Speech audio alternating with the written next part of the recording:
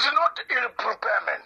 First of all, I can see so many Kenyans and so many people who writing so many negative things about the people running in Tokyo. First of all, you should know that this current Olympics of 2020 are Olympics that are being conducted under a very terrible condition, a condition where the runners are actually very scared. They are worried. You are being tested. You don't know what your results will be.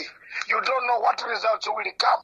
So if you go on blaming the runners, you will be the most naive person on planet Earth.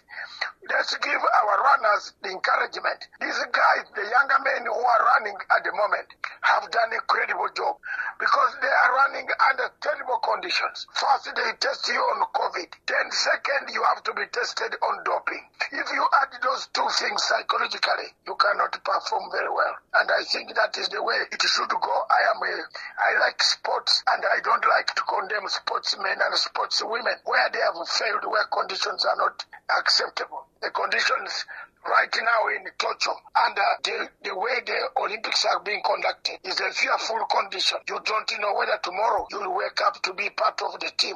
You don't know whether if you are part of the team and you have caught up with the coronavirus, the whole team will be affected. So these are some of the most important fears that are causing a problem in Tokyo, not that the reasons that some people are advancing on the social media.